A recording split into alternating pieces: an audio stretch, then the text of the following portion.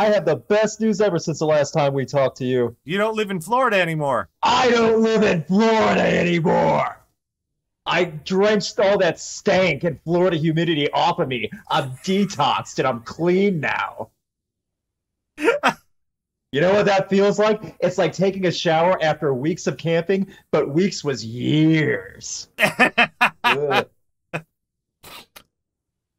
in a much better mood now just because of that. I've only been out for a month, but I already feel like I see seasons and there's less people on the street corners throwing things at traffic. It's great. How are you and the cat and now the other new child that you're taking care of? Yeah, Loki, he's we're okay. Don't complain about your new child like that. You just got him.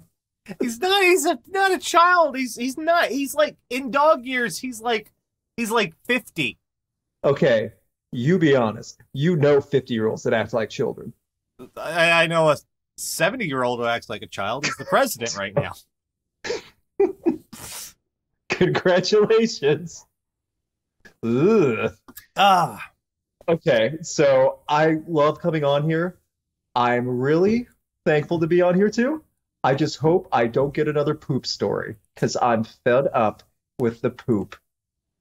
Nash? It seems, yeah, when you guessed, it seems like the poop kind of happens a bunch, doesn't it? Sure does. And I get that you're used to it, but I'm not.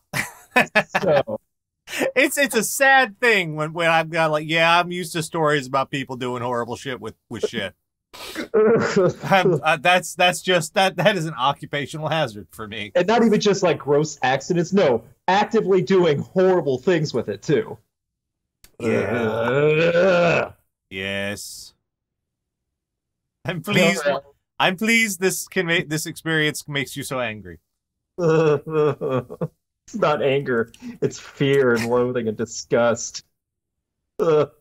Well, okay. I'll let you off the hook. You're in luck. There are no poop stories this week. Hey! Oh no! What do you have for me now? So you're all thankful and shit, but we aren't even in there yet. If I miss poop, there is something wrong in my life. It's like, oh God, what's worse than poop? I don't want to know. I don't want to know. Because I know it's real. These stories are real. That's what bothers me the most. Let's get the intro going. Okay.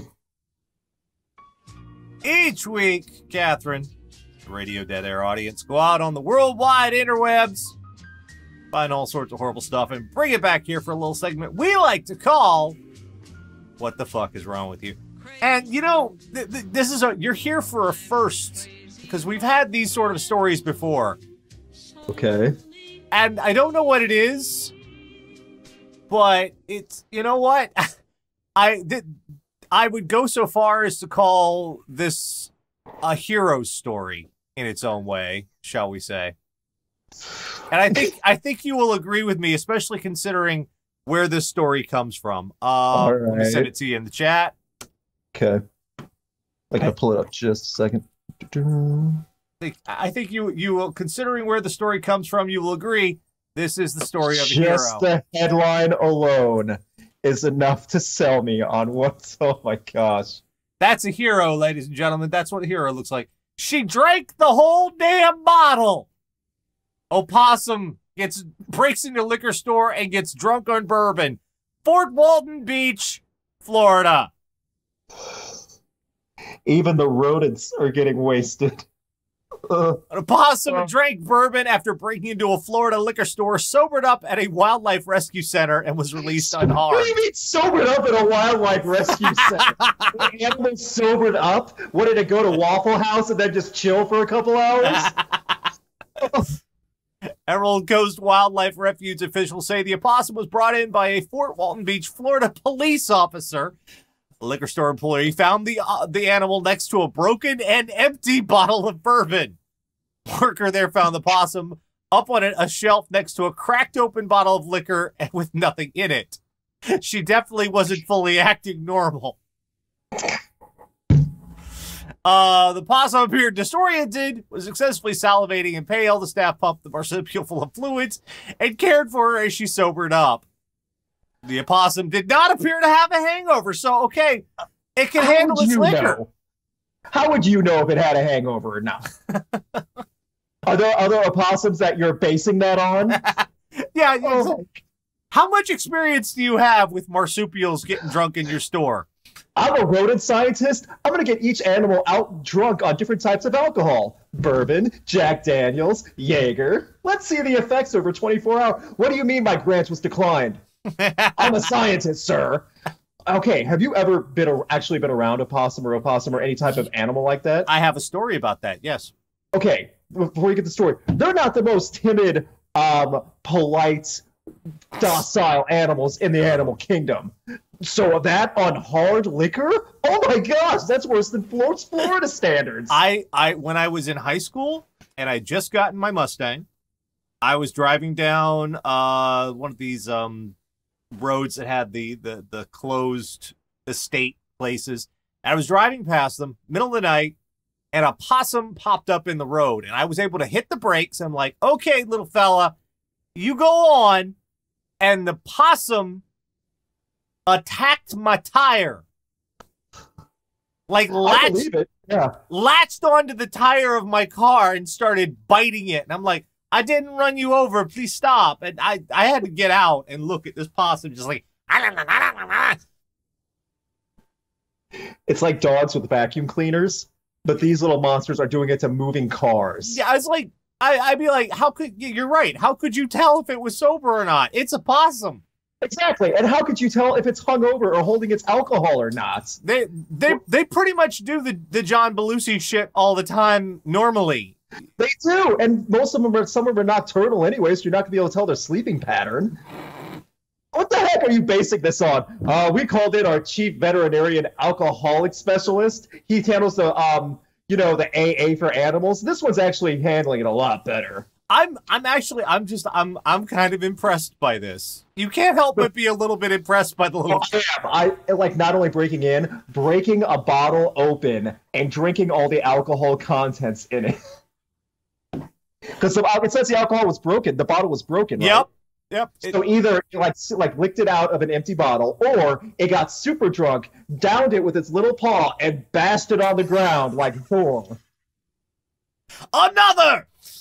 Oh my gosh! Can you imagine like the poor college student that had to clean up after that and found like opossum feces and like urine everywhere? Because that thing made a mess all over the place. Yeah.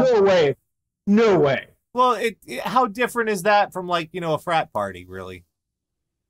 Well, there's less drugs with the opossum, and are you sure? A lot less plaid and hipster haircuts.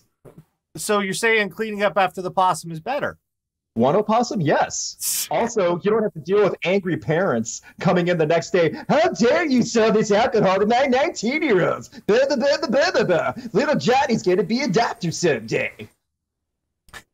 You can tell I've had a lot of experience with frat party guys and their colleges, and oh my gosh. Also, yeah, of course it's Florida. Even the animals and wildlife want to get drunk to get through another night of disgusting stank Florida and all the humidity.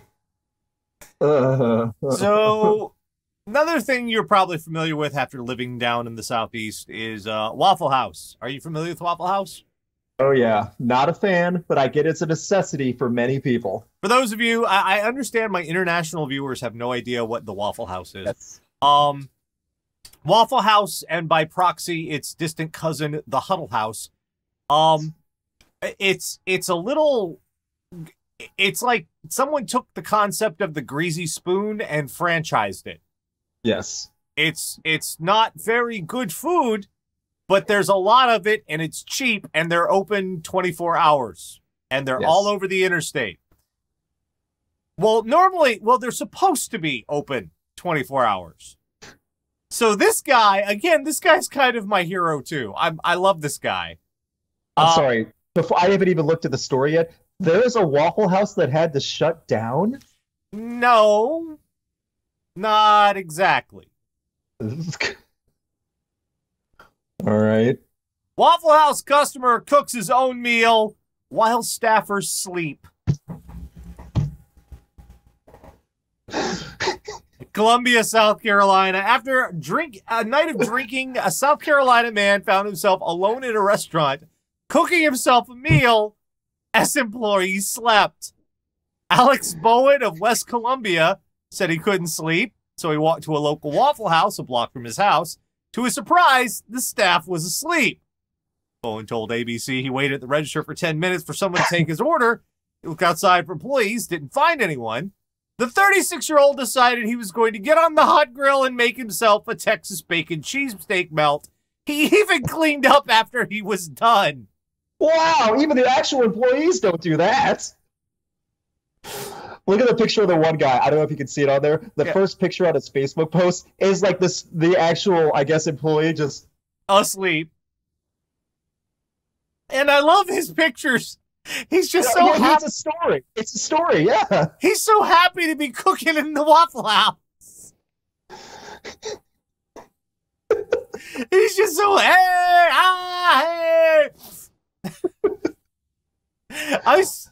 And he didn't pay at the time, but he came back the next day and paid for the food. He cooked himself. Oh, heck no. He paid for the food he cooked himself. At the very bottom, before we start talking about Waffle House, a Waffle House district manager reached out to Bowen and asked him if he wanted to become a Waffle House secret shopper.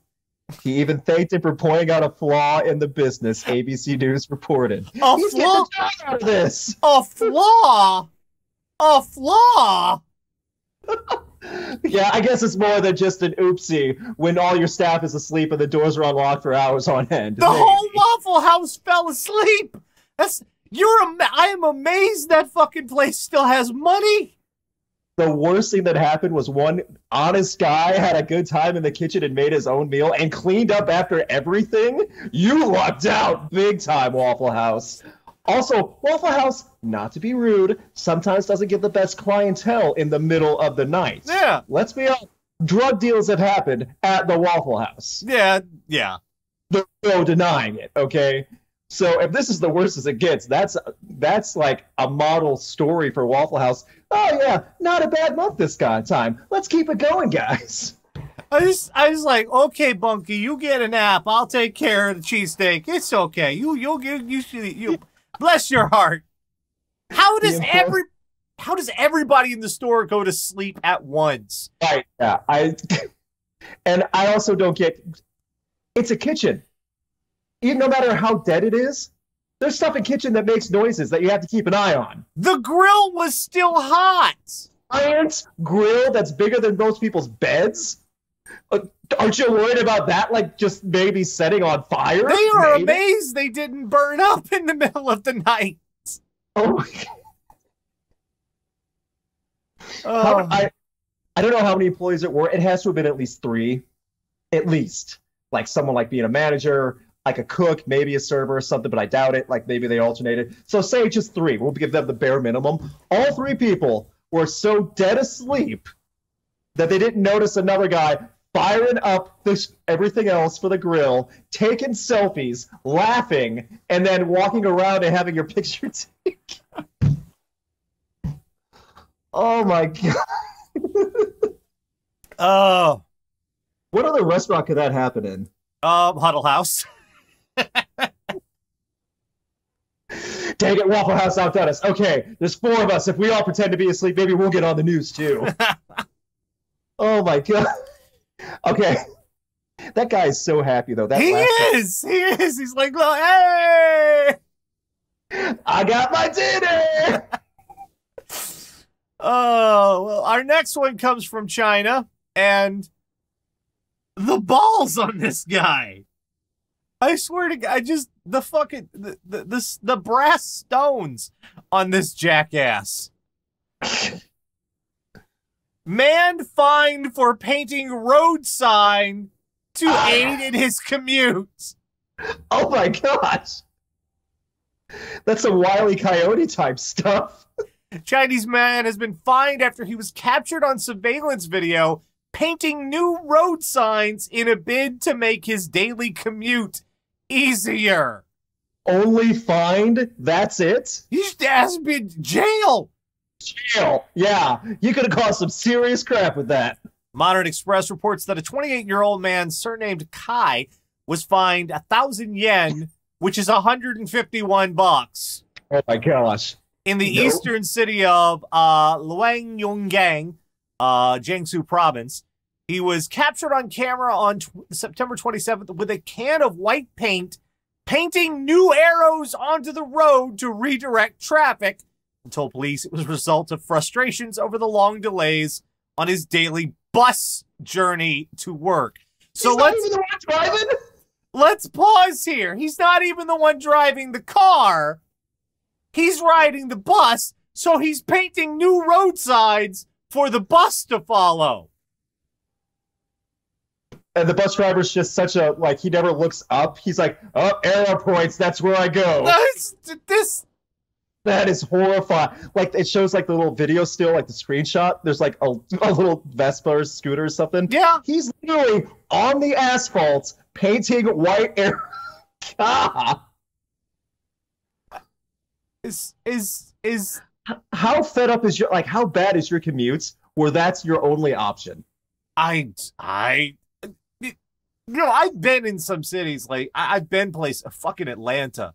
I don't know how anyone survives Atlanta. Spaghetti Junction, downtown is a nightmare. Just trying to, like, you miss your turn, you have to add another half hour to find out where you are. But I have never been stuck in Atlanta traffic and decided, you know what?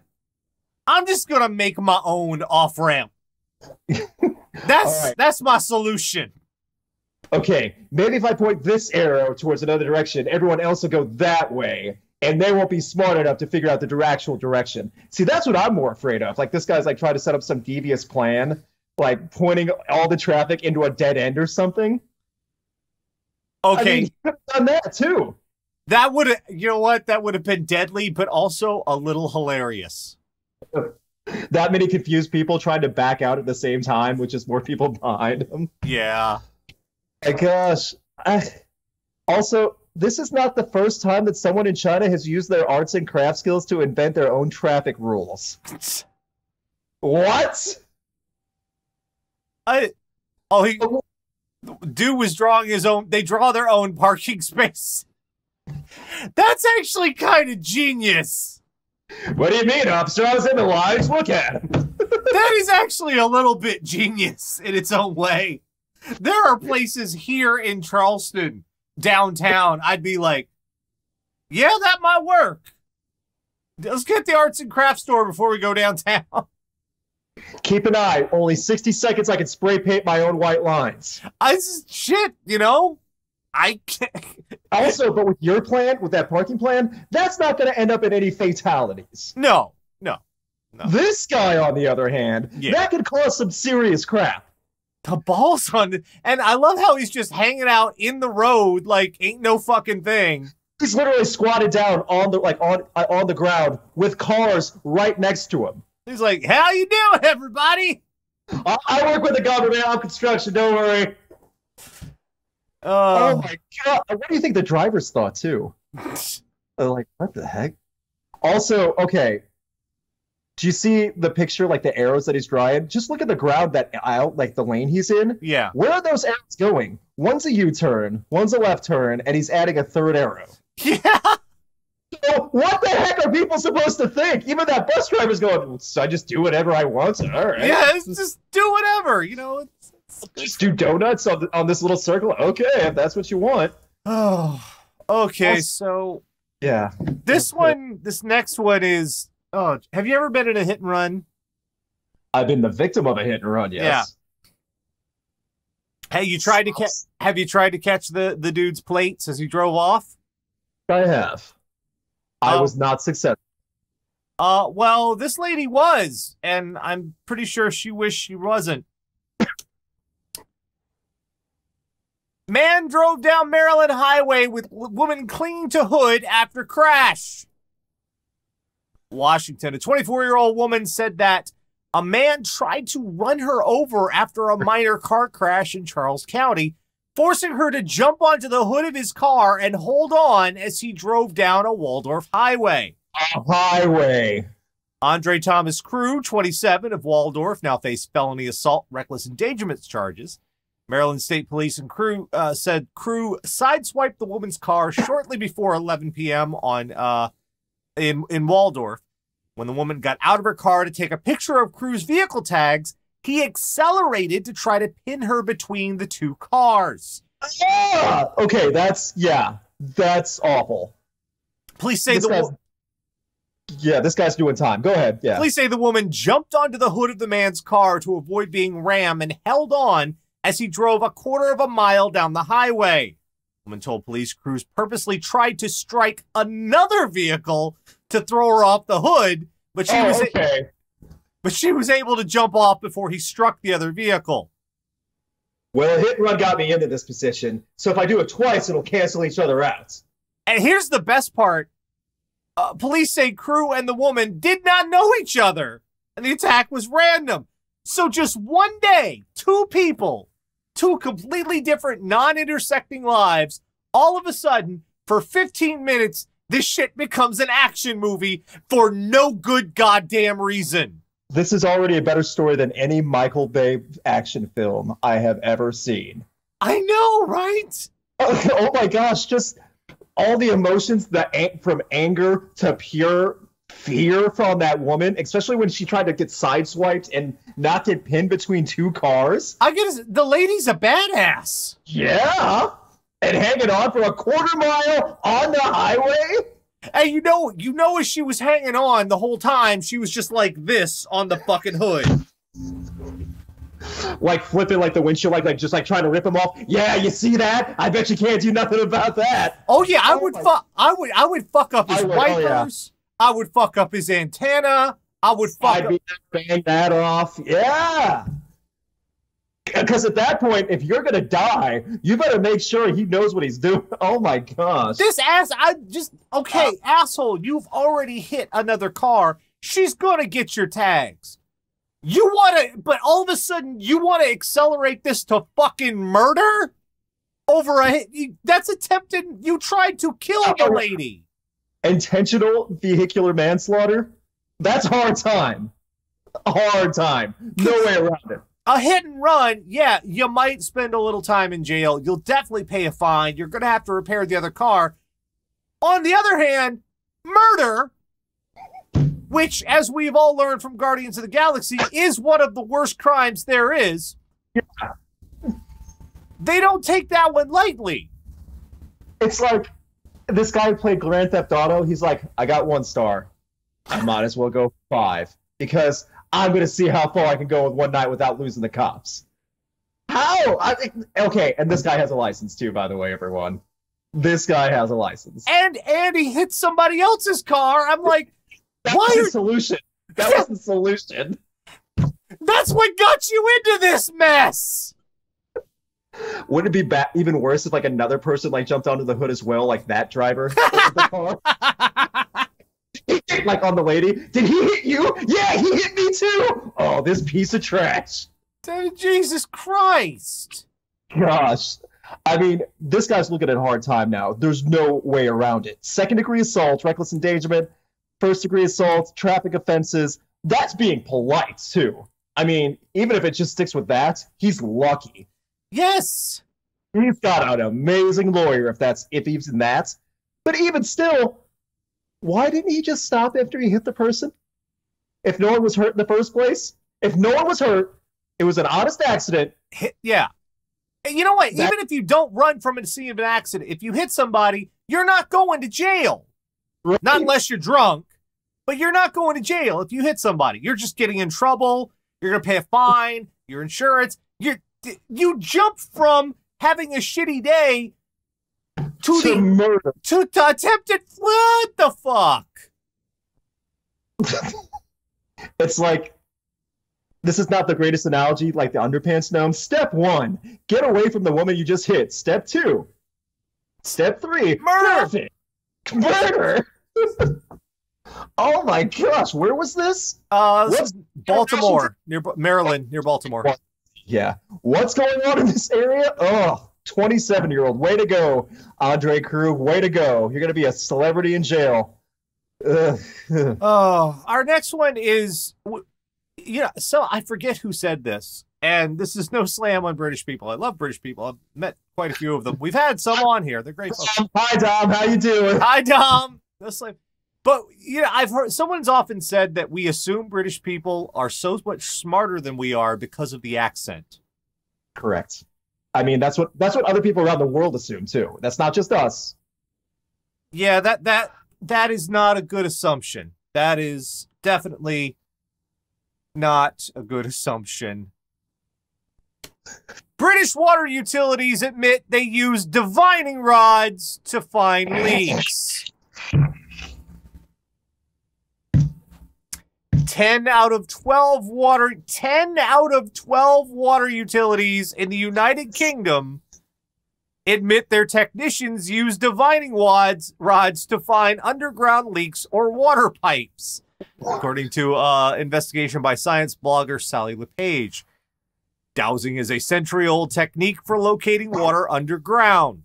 Someone searching for water holds two parallel sticks, sometimes a single Y-shaped stick, called divining rods, while walking an area where there might be water under the surface. The branches supposedly twitch when they're near a water source. Needless to say, there's zero scientific evidence this technique actually works better than random chance, but LePage got a bunch of UK water companies to admit their technicians still employ the superstitious practice. LePage heard from her parents, who live in Stratford-upon-Avon, that a technician from their water company, Severn Trent Water, has been using a divining rod to decide where to do work in the area. Curious, LePage tweeted at Severn's Twitter account to see if the utility really had technicians using the age-old technique. Quote, "We do have some techs that still have them in the van and use them if they need to." I have nothing to say. I don't even know how to process that. This is not a third world country where they're desperate for water and rain in any means necessary. Nope. They're civilized and have the technology in the van. 10 out of 12 water utilities in the United Kingdom. 10 out of 12, yes. One of the more populated and condensed countries in the world. Yes. They all have government workers walking around with two sticks, waving them, looking and hoping for water. And also figuring out where to do work. That's a good way to drill your ass into a power line, is all I'm saying.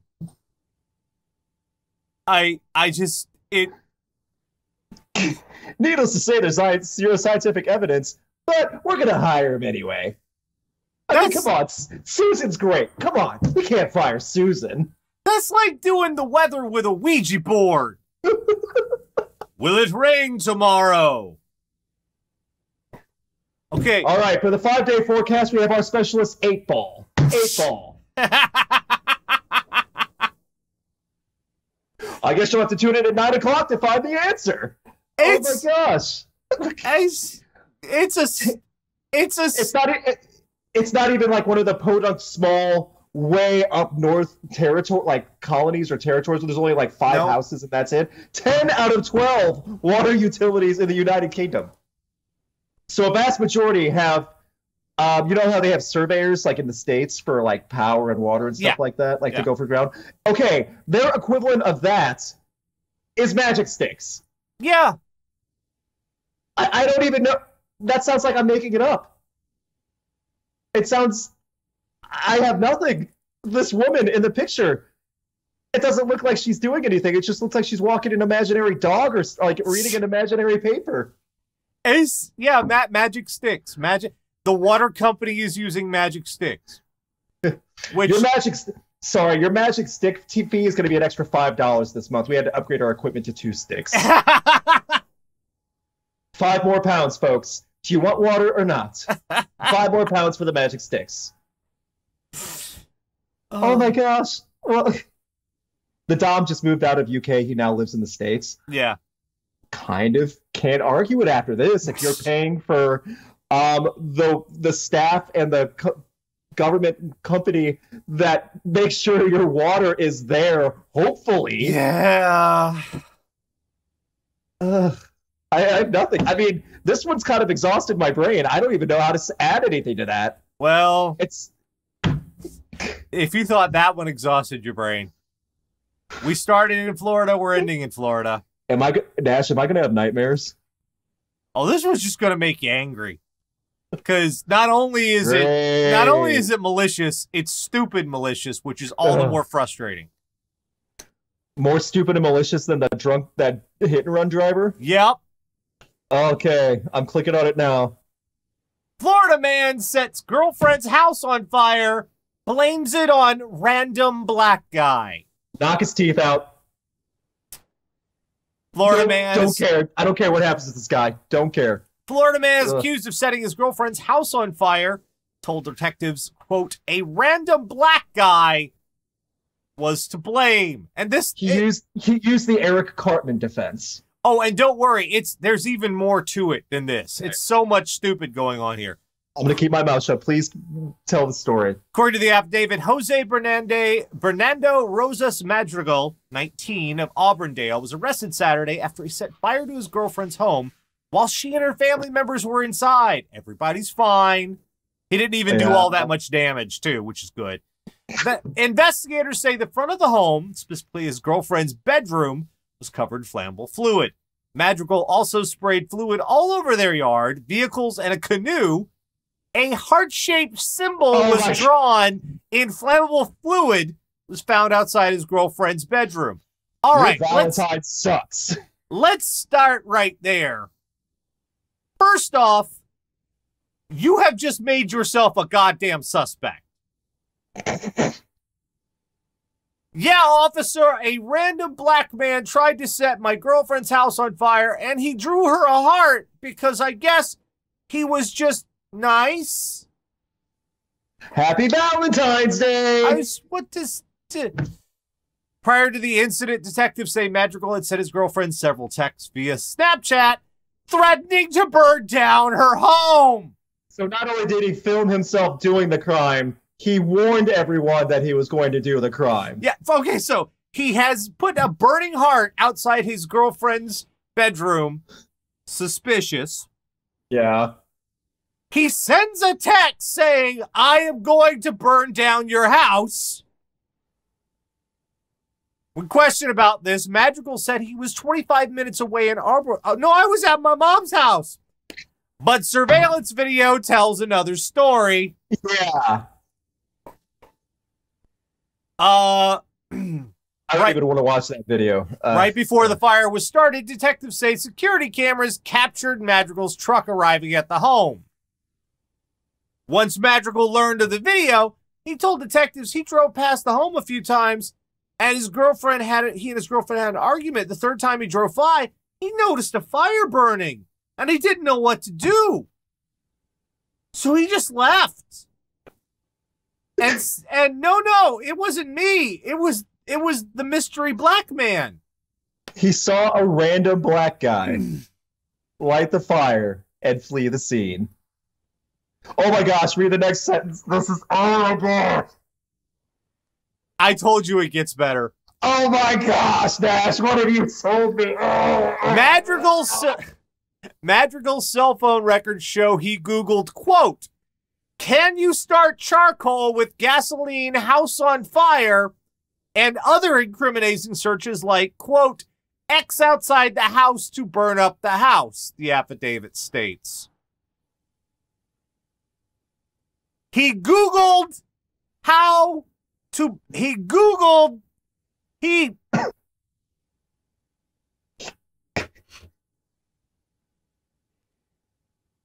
He planned this in advance. He Googled how to burn the house. He mixed the combination, and poof, he set it on fire. And poof, we put him in jail.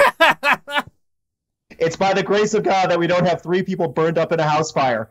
Yeah, but it's also by the grace of God that this guy apparently didn't even pass 3rd grade to realize how stupid all of this is and thinking he'd get away with it. It's like the motherfuckers think they're like the protagonist in a fucking edgelord film.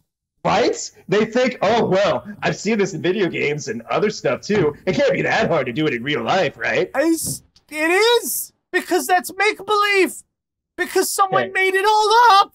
There's a lot to break down. First of all, I just want to point out, on many episodes of this show, you've said the internet is permanent. It's forever. Whether you're Googling incriminating searches, or there's video evidence of you doing things, or you're texting each other, which is across a network, permanent. Snapchatting yourself on video and sending it to other strangers, you're done. Say, I mean, this Snapchat is not your friend. Google's not your friend. They will tell the police. They snitch. You think he put like a big, like, hairy filter across his face to make sure it wouldn't look like him? And that was his defense. And you know what? I just imagine this fucker out in the front yard while this is going on, humming, "Crawling in my skin," while because you fucking, this is a tragedy, as I've got to do this. This is into a burning ring of fire. This guy is like, this must this is what should happen, because this love heart, she bad, I must do these things. This is I want to know what the girl said. I want to know. I'm glad the girl's okay. I want to know two things. One, what sparked, no pun intended, this attitude, if there was an argument or texting or she broke up with him, because believing they were in a relationship when this happened is kind of hard to believe too. What did she see in this genius? I know, right? There's no way he just went off the deep end one random Tuesday night and said, "Oh, I'm an idiot now. Pass me the lighter and the charcoal." Oh my gosh. When asked about this, Madrigal said he had done some Googling to help his brother start the fire. So now he's bringing his brother into this shit too. He had to ask his brother how to Google. There you go. I don't know how else you could. He said he was aware his girlfriend's family was inside, so he knew that he was going to do it. The first thing we learned this week is that you are not the tragic hero when you're having to Google how to commit your crime. And then Snapchatting results as if you're some weird scientist proving if it works or not. If you are having, in fact, to Google how to do the thing to make your great dramatic oppressed person statement, you are not the protagonist of your story. Whatever, you are not the victim, and you are not the victim, you're not the hurt. Also, to everyone out there, if you're in a relationship or you have someone you're fond of and they don't even know how to Google something without help, there's a sign. That's what we call a flag. Hey, can you help me how to Google charcoal flame heart my girlfriend's yard in that order, that wording? Also, stop. Can we stop inventing black people can we just stop doing that? Also, it's not all black people, random black people. We have to stop random black people. Just stop this. Stop doing it. It's the Eric Cartman defense. He's obviously a black person. We've learned that the UK provides your water via magic. How do you think they get electricity and gas? It's probably some Hogwarts bullshit. I was going to say, they throw pop rocks at something, and if it sparks on the ground, that's like, okay, yeah, this is where a power strip should go. We've learned after you commit minor crime, yeah, do not escalate to the felony. It's not going to solve your problem, as you have made the problem worse, not better. If I'm late paying a parking ticket, I don't go trying to light every car I see on fire as a result. We've learned that you have to be careful driving in China, because sometimes the driving signs are done via arts and crafts. You can't know. Yeah, he looks like he knows what he's doing. That looks like an arrow. Leave him alone. We learned that Waffle House must be exhausting to work in. I don't know. Is that a good business plan? It's like, you know how Applebee's is like desperate to bring in new people. Waffle House, do you want to make your own food, but you don't have anything to cook? Come to our kitchen. We'll let you do whatever you want. $5, kitchen's yours. And finally, we've learned that there is every possibility in the world that a possum can drink you under the table. Okay. Even in Florida, too, also. In Florida, they know how to drink. But also, I want to see a mascot for a college, Slurry the drunk possum. Like, literally, a drunk possum with a booze in his little, stuffed paw. It's Slurry, everyone! I'm still impressed. I can't even drink one shot of bourbon. That shit's like lighter fluid. Yeah, isn't that really mess up your throat if you down it too fast? Apparently, doesn't matter to him. It's her. It was a her. You know what? Oh, sorry. Yeah, but even so, okay. You've systematically destroyed a lot of vacation points and former residencies of places that I never want to go back to now. Like, the world has just become so much colder because of you, sir. Is that what you wanted? Now no one wants to go outside? Well, it wasn't my intention, but we'll just call that a happy accident.